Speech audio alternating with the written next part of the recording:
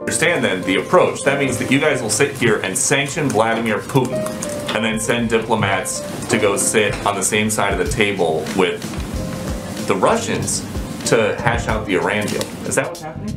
That's right, Peter, but I don't know why you sound so skeptical.